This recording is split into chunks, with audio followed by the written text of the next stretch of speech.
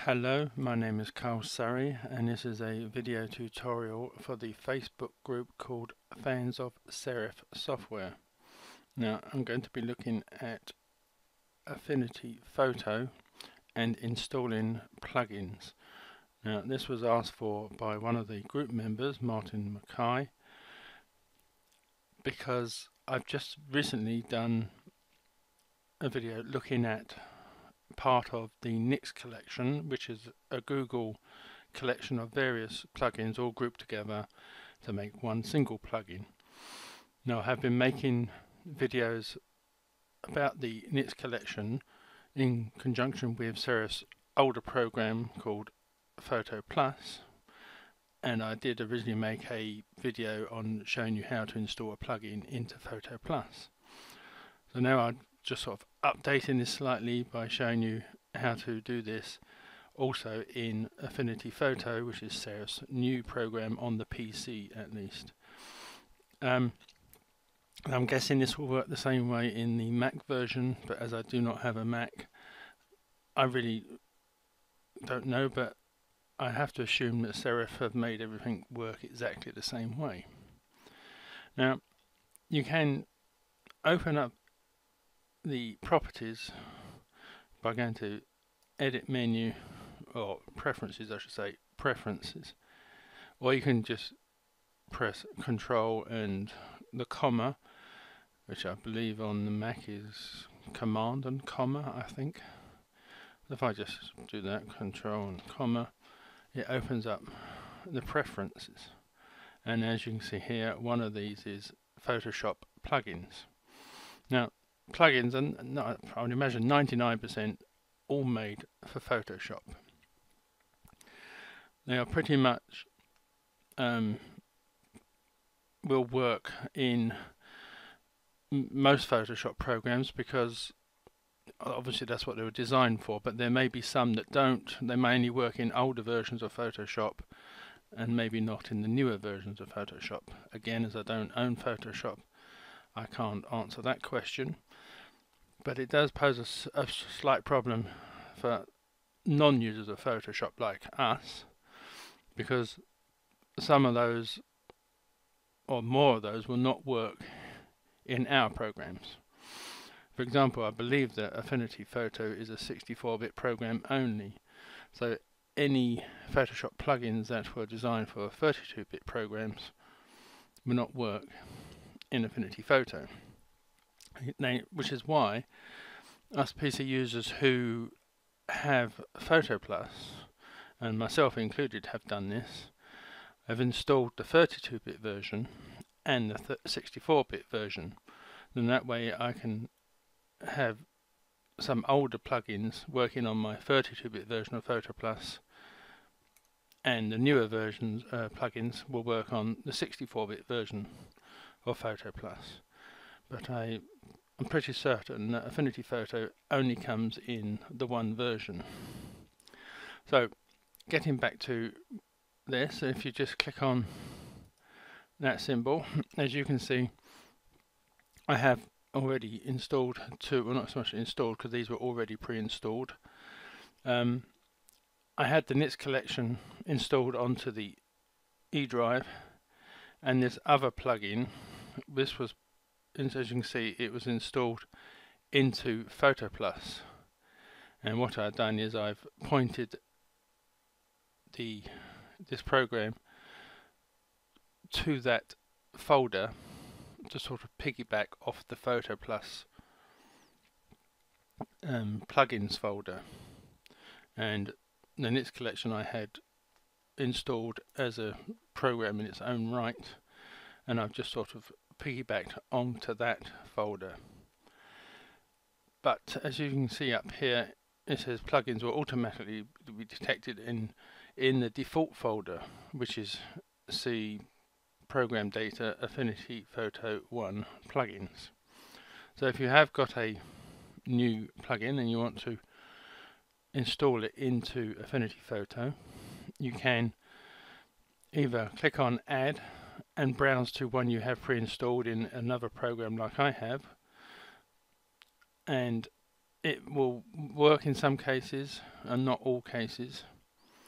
Or what you'd probably be better to do would be to install it into the actual default folder for this program. Again, on the Mac, this default folder may be different, and how you get to it may be different, because I don't know how Macs work.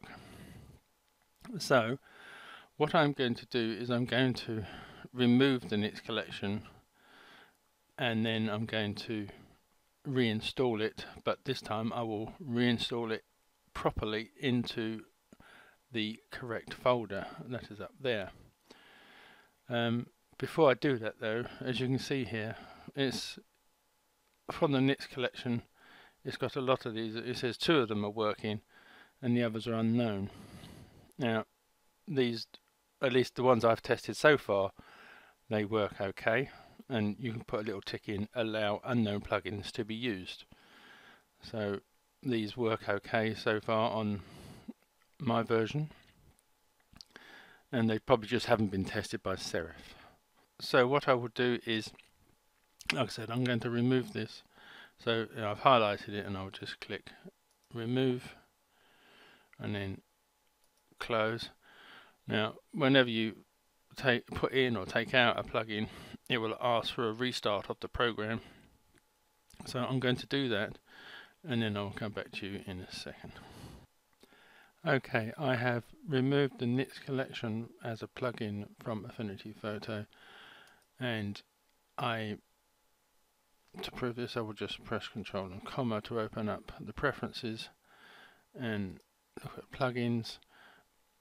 And that's, as you can see, that now all that is left is the Topaz Adjust. So now I need to reinstall the Nik Collection. Let me just go back to remind myself of the path for this. Right, see Program Data, Affinity Photo 1 Plugins.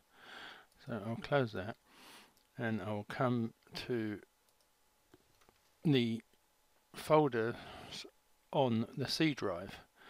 Now bizarrely, I've installed Affinity Photo on my E drive, but the program itself has made its default program on the C drive. So I'm guessing it will do the same to all computers when it installs, whether you install it on the Affinity Photo on the C drive or whatever drive. Now if you look at the PC and then go to the C drive, which in my case is called Windows 10 Home, there is no folder called Program Data. That is because it is hidden. If you go to View option, and it's got hidden items, you put a tick in there, it will show hidden items, and now you can see Program Data. Alright, and then you got Affinity Photo 1 plugins, and this is where the Nik Collection will be placed when we install it.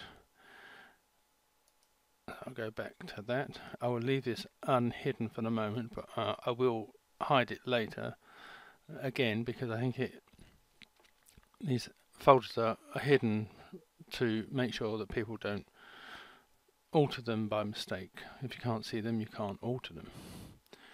So let me go to my downloads folder.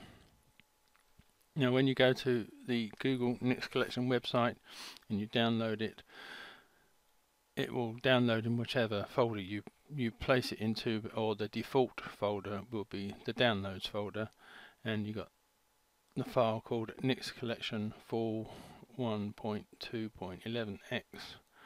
So just double click on that.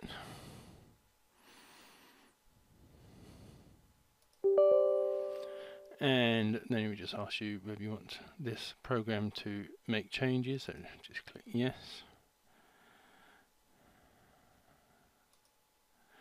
And then let me drop this down out of the way. So we've got the Nik Collection set up. You can choose your language or the settings, and I'm going to pick English United Kingdom. click OK, and then next. You've got all the terms of service and policy and all that. You can help improve by sending data to Google, but I'm not going to bother with that. We just click I agree. Now this is where you select the way you want to place the file.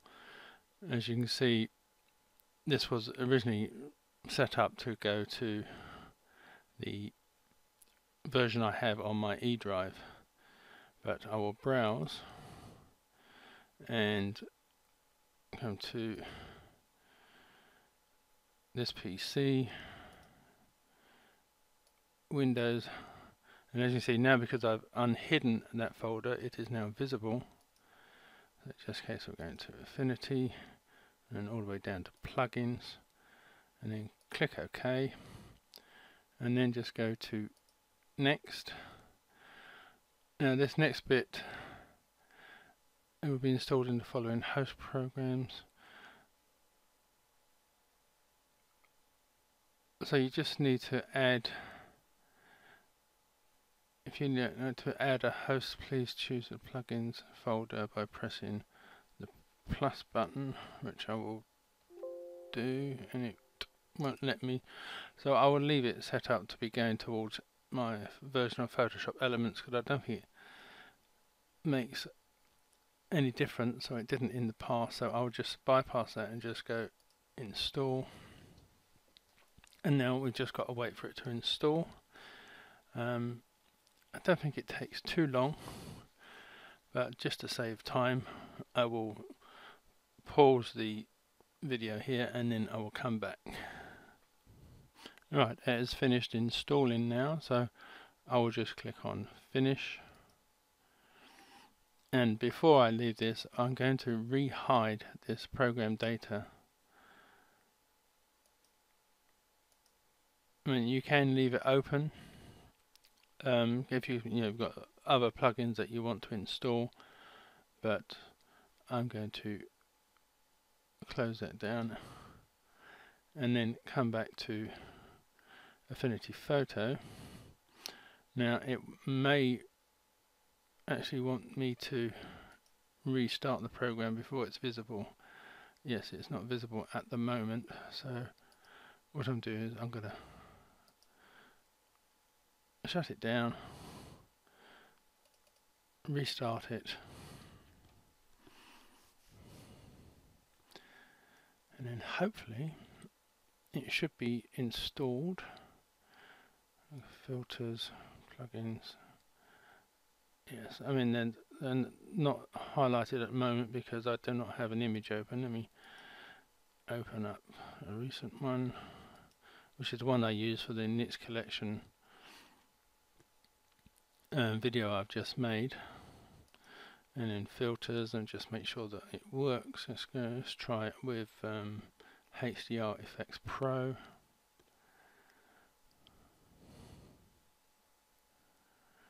There we go. And just so pick one at random. Let's go with that one. There we go. Click OK.